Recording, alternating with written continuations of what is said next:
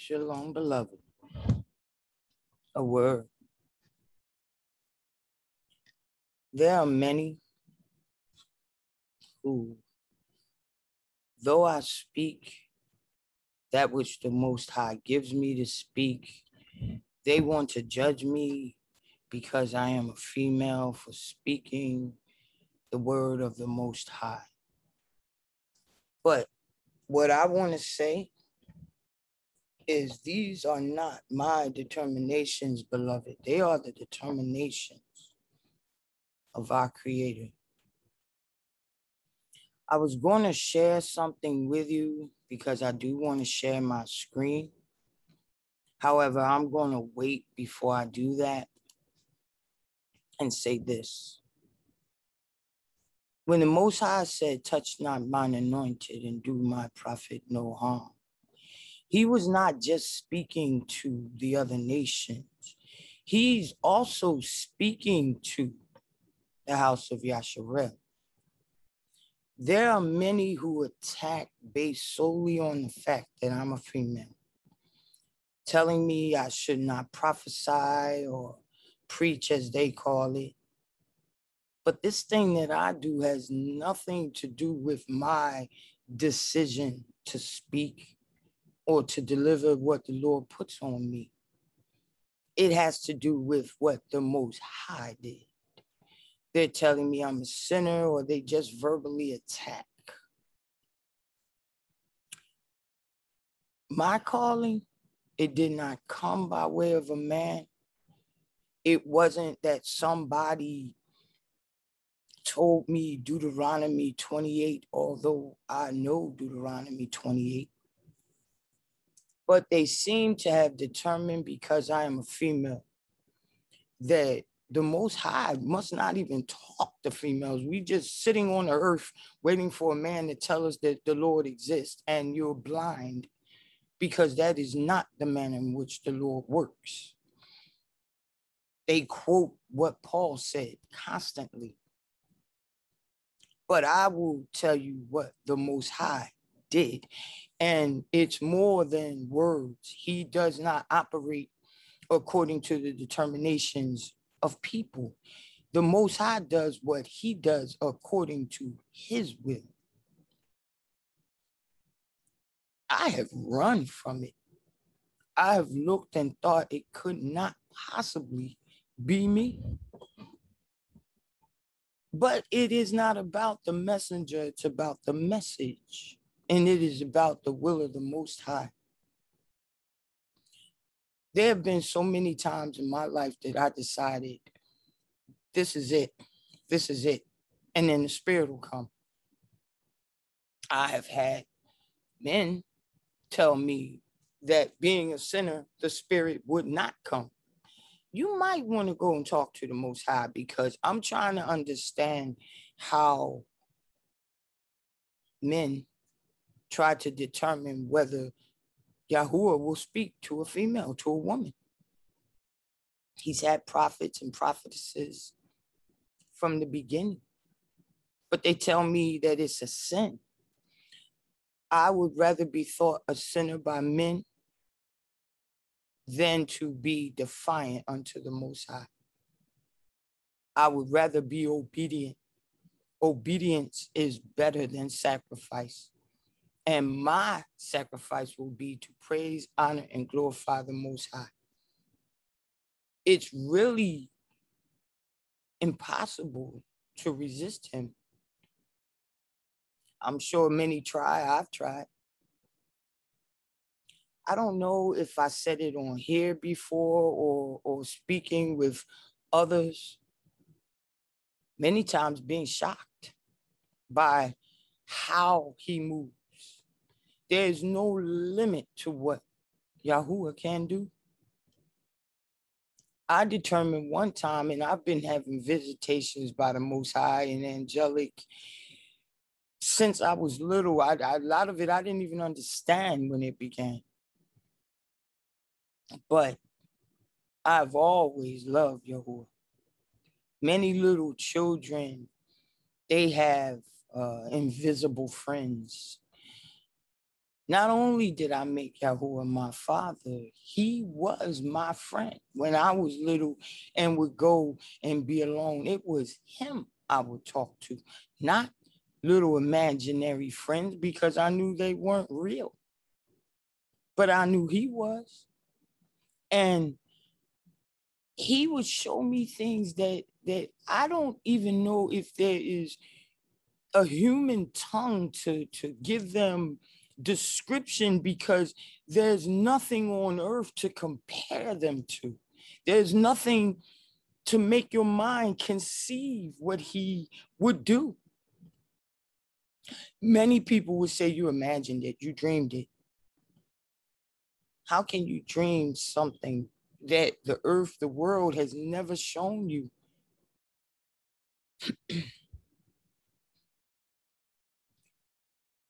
I can remember determining I was not going to say a word. I wasn't going to, because I've had my own family fight against me on it. And literally was on my way to the store to go get weed, just get high. And on the way, and like I said, I can't remember if I told this or not. And this is one of just multitudes, but this one particular time, I had determined I just wasn't saying a word.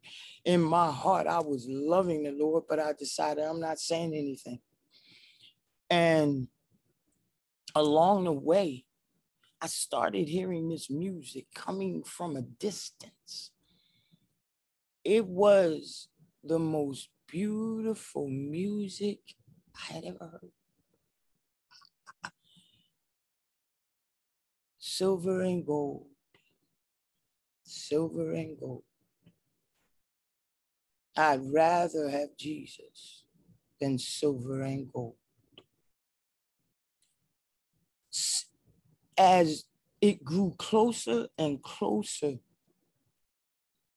it saturated the air. It was like the tiny particles of the air became a choir unto itself. Each teeny piece of the air became a choir of it was beyond words.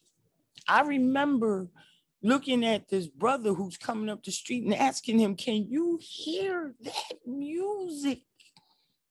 And he knows, sister, it enwrapped me. It swallowed me. I was trying, it got to the point I couldn't even make it to the store. I was trying to make it home. And the next thing I know, I end up on a corner speaking and preaching and singing and glorifying the Most High. It had nothing to do with, I just don't think the Spirit took the time to say, hey, you know, the guy said you can't speak, so you can't speak. The Spirit is not going to listen to you because you have some chauvinistic ideology of who can speak the word of the Most High. He's not going to do it. In the last days, he poured out his Spirit on his male and female servant. When did the last days begin? He didn't tell me. The Lord gives me what he gives me in measure as he determines. There was a time, because many men use this thing Paul said, and I'm not going to break that down. I did it before. But there were people who fought against Paul. One of the men of the town came out and said, maybe we should stop. I think you should stop. If it's not of God, it's going to come to nothing. But if it is of the Most High, see, if what I'm doing is not of the Most High, it will come to nothing, beloved. But if it is of the Most High, you are not fighting against me. You are fighting against Yahuah, the power of the Most High. And I pray you don't get visited by him. I have had people try to do things, and because I know what Yahuah will do, I end up sorry for them, fearing for them. I also fear for myself, because I know what he will do to a disobedient servant. It doesn't, his sword cuts both ways, beloved. I'm not asking anybody to follow me. If your spirit feels as though that's a woman, I'm not going to listen to her. Let me tell you, the Most High said, I will, and a child shall lead them.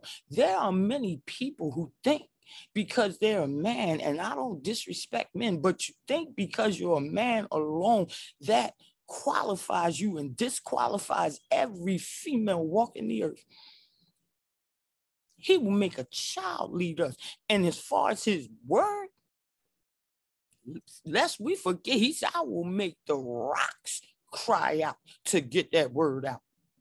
But somehow it seems men may determine the rock is better than his female servants. Be careful when you judge his servant because she's a female. You're sinning. And the one that's judging, judge not, beloved, lest you be judged. I am calling this the call. But I wanted to share certain things. I know we will have persecution and tribulation in the last days, beloved. I know we will. But just to highlight, okay, just to highlight, this is in the book of Isaiah. This is in the book of Joel, okay? But I'm going to read it from the book of Acts because it seems as though there are certain men, certain Pharisees that determine if the Lord doesn't call you on the telephone personally, that, no, female can't speak. And like I said, more than anger, I think I end up fearing for you. It's a frightening thing to fall into the hands of the Most High. There's nobody can help you. There's no one that can help you. They'll need help running, even when he's not touching them because of the power that comes. But to share, and it shall come to pass in the last days, saith the Lord, I will pour out my spirit upon all flesh. This is for those, you might want to go and talk to Yahuah. Maybe you made a determination that, hey, you can't pour it out on the women. I'm telling you what the Lord's doing, not what you said. They say you can't prophesy. Some of you are hollering, screaming at me. You can't prophesy. You're sinning. And they'll quote Timothy, not even saying the woman should prophesy with her hair covered. Now some make the you just can't. This is for you, beloved. And it shall come to pass in the last days, saith the Lord, I will pour out my spirit upon all flesh, and your sons and your daughters shall prophesy. Some men say, well, you need to prophesy to your husband. Some women are married, and I know the Most High knows that.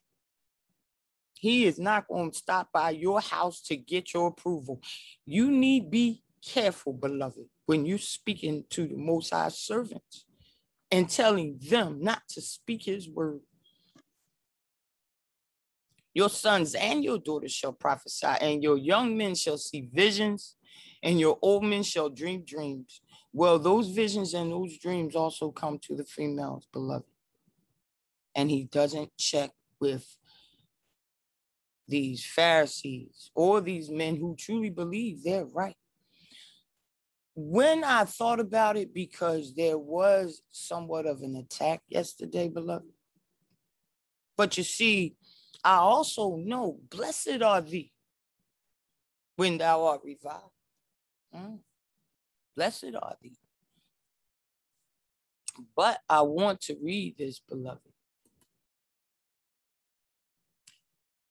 For lo, I will command, and I will sift the house of Yasharel among all nations, like as corn is sifted in the sieve, yet shall not the least grain fall upon the earth. I want to go back because I have the book beside me, but I wanted to show it. And I know I kept it, but I'm going to move on. And what does that mean? He is sifting out those that are his and those that use his word as a weapon, even amongst Yasharel. They use his word as a weapon speaking for him.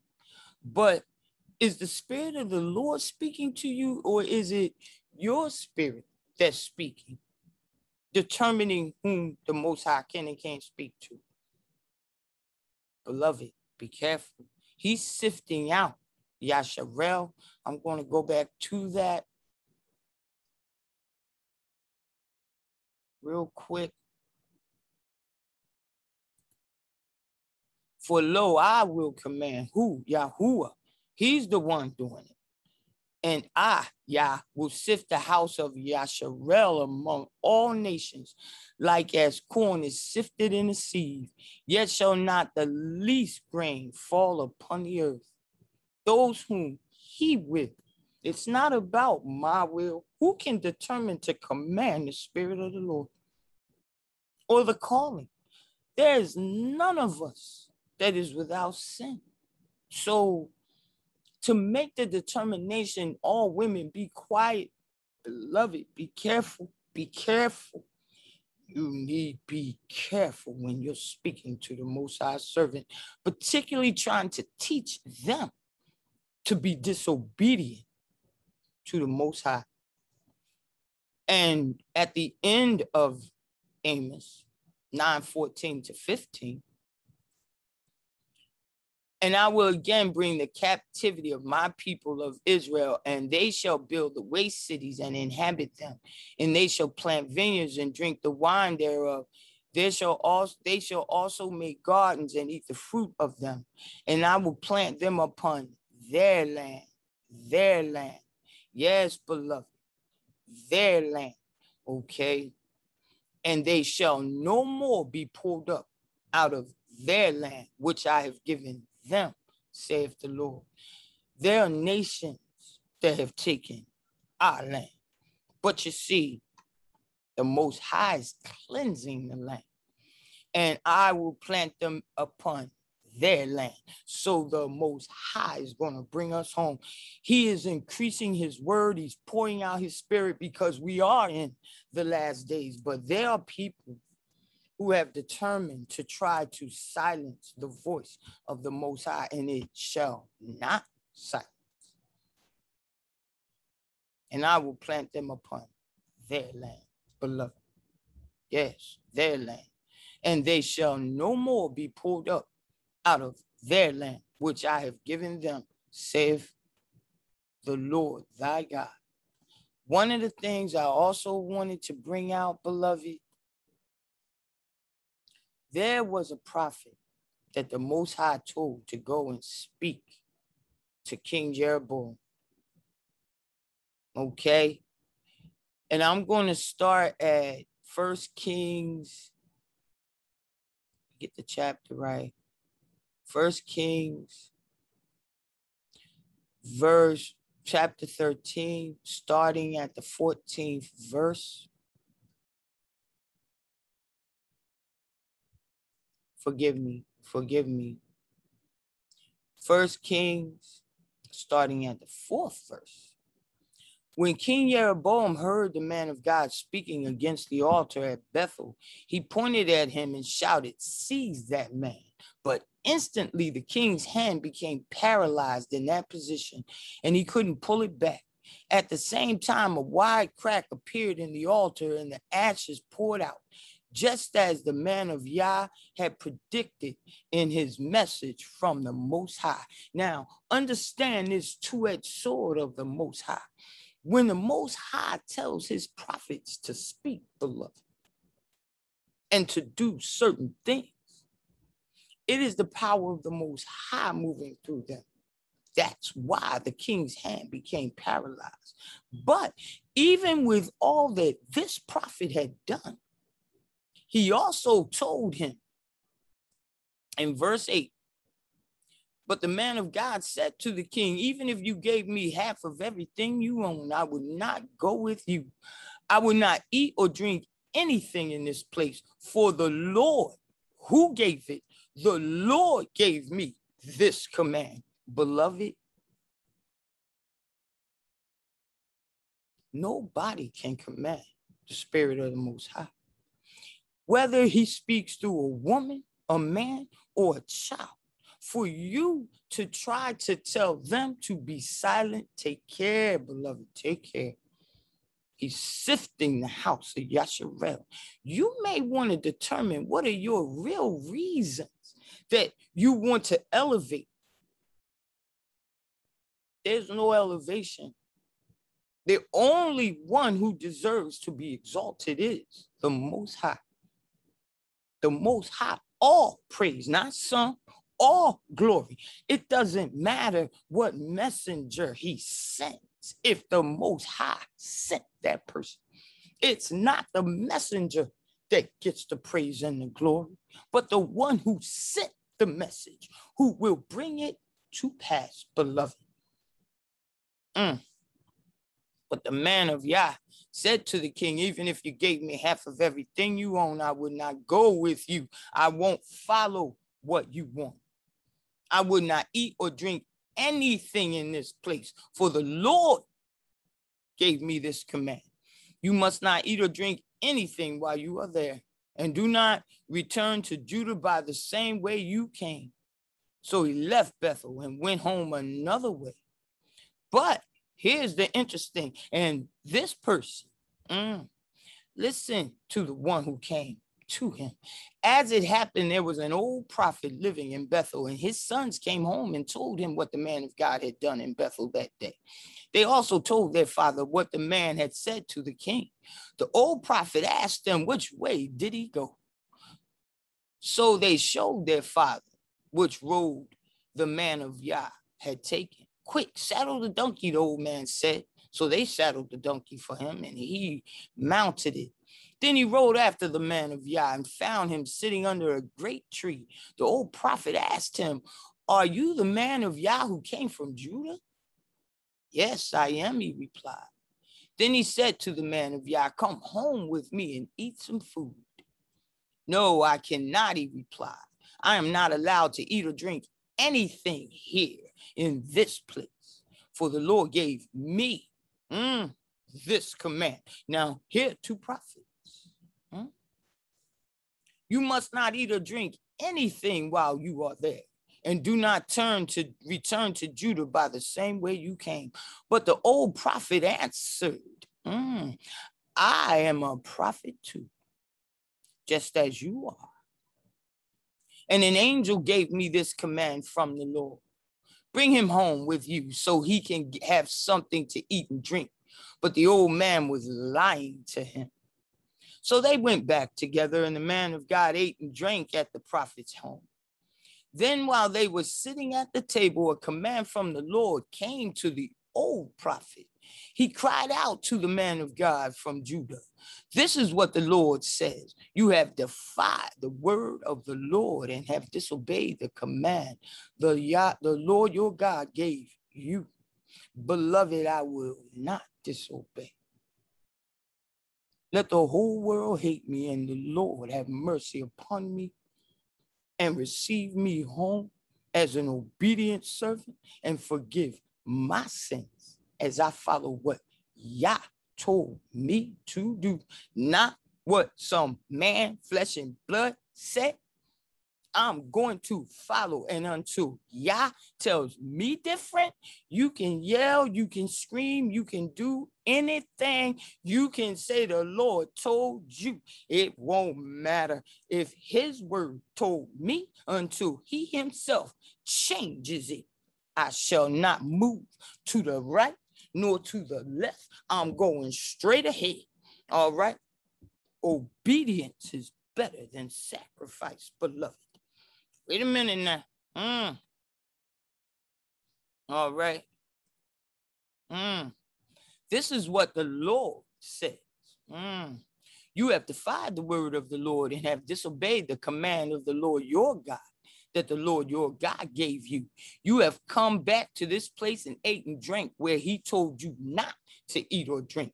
Because of this, your body will not be buried in the grave of your ancestors. After the man of God had finished eating and drinking, the old prophet saddled his own donkey for him. And the man of Yah started off again. But as he was traveling along, a lion came out and killed him.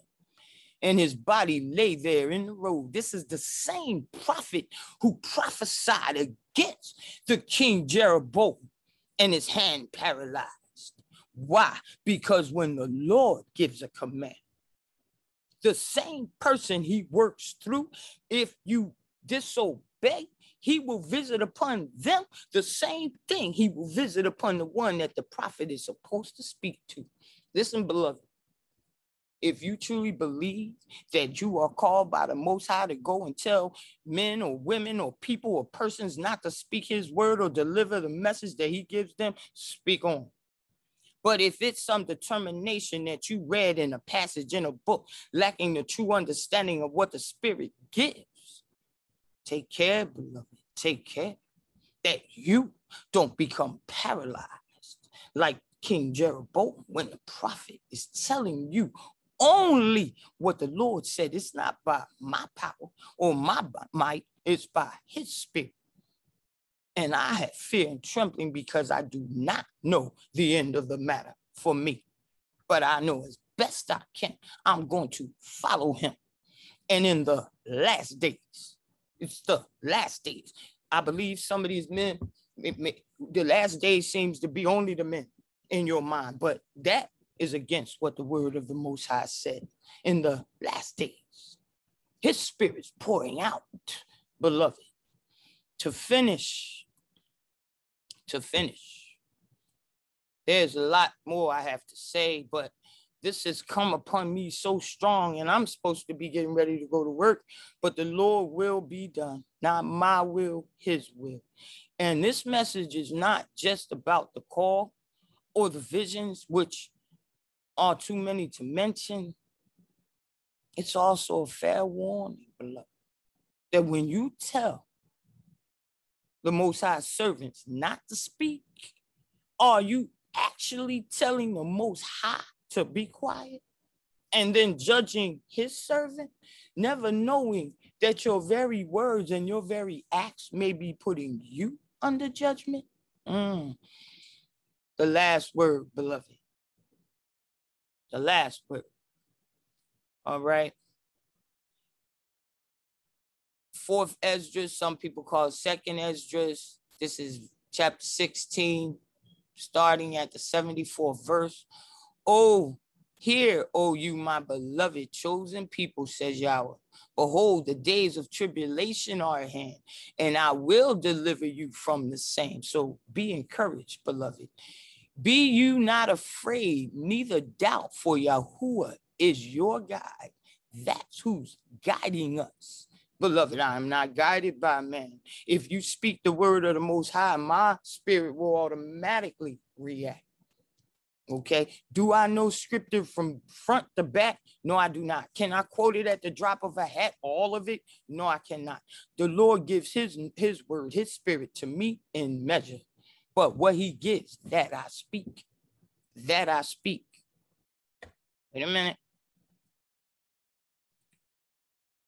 And the guide of you who keep my commandments and precepts, says Yahuah, the Almighty. Do not let your sins weigh you down, and let not your injustice and iniquities lift up themselves and prevail over you. Don't get caught up in your wrong. We repent and keep going. Woe to them that are bound and choked by their sins and overwhelmed by their injustice and iniquities, just as a field is choked with underbrush and its path overwhelmed with thorns, so that no man may travel through. It is left undressed, and it is given over to be consumed by the fire. Listen, beloved, be not afraid, neither doubt, for Yahuah is your God. That's my God. That's my God, beloved. It is not my decision. It was Yahuah's decision. A word. Yes, I was called, beloved, but not by my determination, but by the Most High's. Unless he say something else. Just like the king, the prophet that went to King Jeroboam, I'm going to go the way he said. And if he change it, I'll change. But if you don't like the fact that a female speaking, take it up with the Lord. Tell him about what you feel about his servant. But take care, beloved. Take care.